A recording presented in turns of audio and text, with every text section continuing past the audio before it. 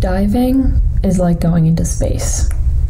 Standing on the bottom of the ocean and looking up is something like staring down at Earth from the sky. My first time diving was surreal. I felt tiny in the ocean, inconsequential, but at the same time, I felt connected to everything around me.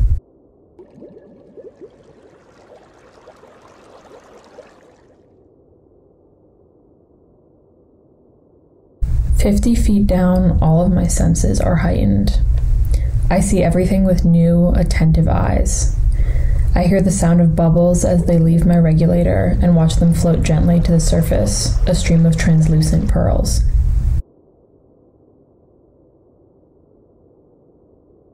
As I slowly descended deeper, I was leaving the world I knew and discovering one that was patiently waiting for me. On the bottom of the ocean, corals dot the sand like comets in a galaxy. Fish flash by like glimmering stars, and algae drifts slowly through the water like a swirling Milky Way. I wrote that reflection in 2016 while I was learning how to scuba dive. I used to think of the ocean as fundamentally separate from the dry earth that we live on.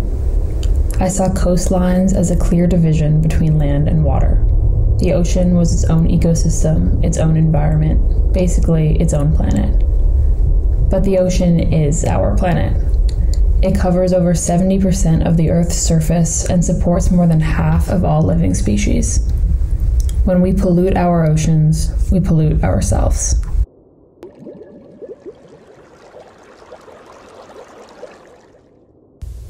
Ocean plastics also affect coastal communities just as they do marine wildlife, so it's important to tackle this issue at every level possible.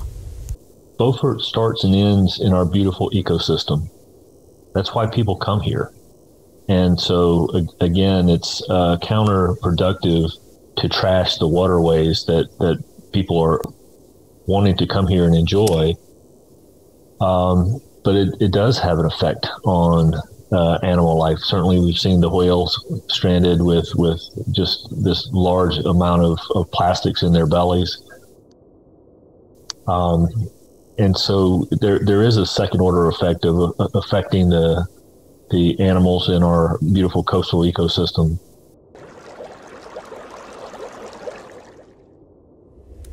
Whales are the largest mammals in the world. We love them so much that we embark on whale watching tours with the hope of catching one come up to the surface. Like birds, they migrate north to south with relative consistency.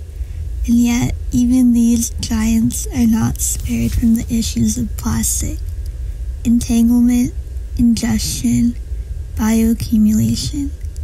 All these impact the whale and can even cause death.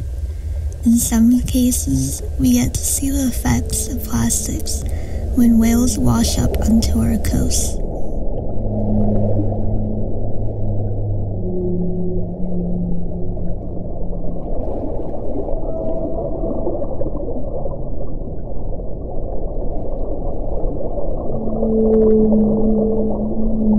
Active industrial fishing nets and other fishing gear account for a majority of these entanglements.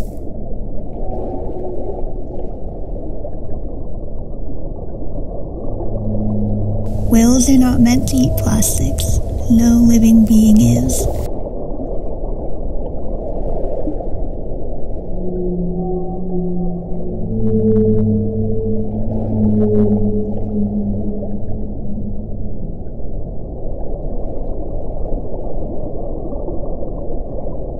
An average of 8 million metric tons of plastic waste enters our oceans every year, resulting in the death of over 1 million marine animals annually. Victims of this pollution include mammals, fish, sharks, birds, and turtles. These animals are a part of our oceans and a part of our world.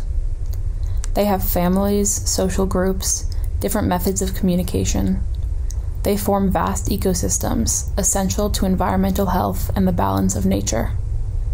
It is certainly in humanity's best interest to combat plastic pollution, but for the thousands of animals living in and around the ocean, it's a matter of life or death.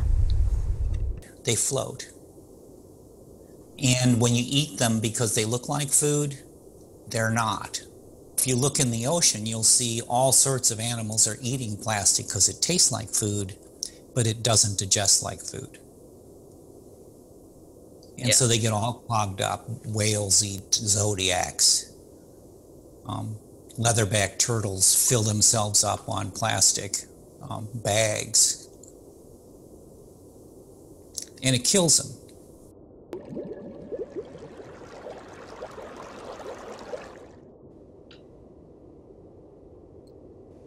Sea turtles are beautiful creatures of the sea that swim effortlessly through the waters. We see them as main characters in cartoons, as stuffed animals on shelves, and as instrumental pieces in colorful paintings or puzzles to complete. However, plastic pollution in the oceans are putting these fascinating creatures at risk. The plastic pollution problem that our oceans are faced with affects these creatures in various ways.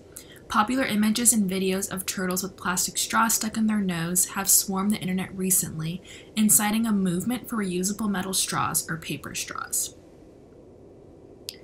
Popular companies have even changed their packaging to include strawless options.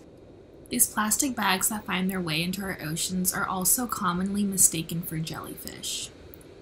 So turtles and other marine species consume them. These plastic bags cause blockages in their digestive systems, ultimately leading to their death.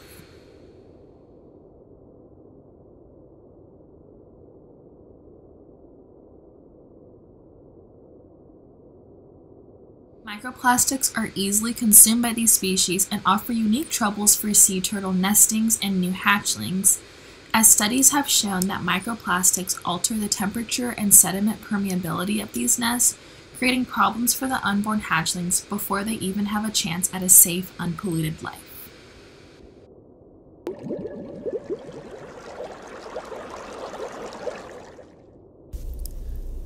In the future, there are many ways we can make a positive change to the health of our oceans and reduce our single-use plastic consumption.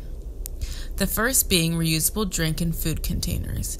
Carrying a thermos or reusable plastic water bottle can save approximately 1,500 single-use bottles each year.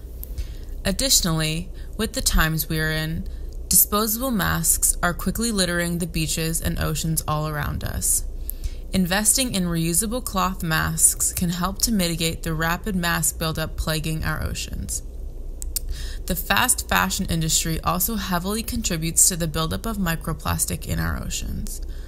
Popular brands throw out over 13 million tons of clothes each year, and the microplastics in fabrics get into the digestive systems of oceanic animals. Humans can potentially ingest these dangerous microplastics. A way to remedy this issue is through buying secondhand or through sustainably made brands.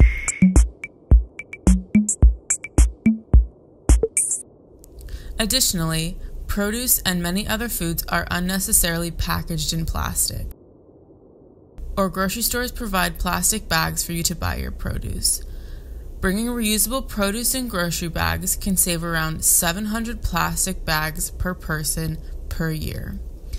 Though this may seem small, if many people can mobilize to make small changes in their daily lifestyle to slightly reduce their single-use plastics, we can all make a positive difference together.